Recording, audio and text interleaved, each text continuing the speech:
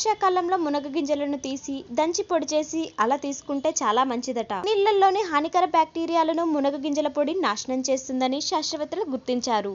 ఇక మునగాకులో ఉండే moringa oleifera కామియోనిక్ protein MOCP నీటిని శుద్ధి చేస్తుందట. మునగ గింజల పొడిని నీటిలో కలిపితే నీళ్లలోని ఘన పదార్థాలతో పాటు అడుగు భాగానికి చేరుతుంది.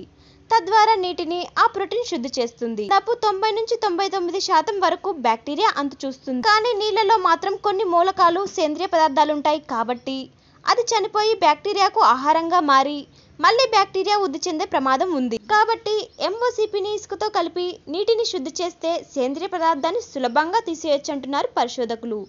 కాగా పూర్వం ఈజిప్షియన్లు మునగ విత్తనాల పొడిని కుండలకు రాసేవారట. అన్ని కాలాల్లో లభించే మునగకాయల గింజలు అందుకు అనువుగా ఉండవట. వర్షాకాలంలో కాసిన మునగకాయల్లోని గింజలైతే సమర్థంగా పనిచేస్తాయని పరిశోధకులు చెబుతున్నారు. వానాకాలపు గింజలను సేకరించి వాటిని పొడి చేసి ఏ కాలంలోనైనా ఉపయోగించవచ్చునని సూచిస్తున్నారు.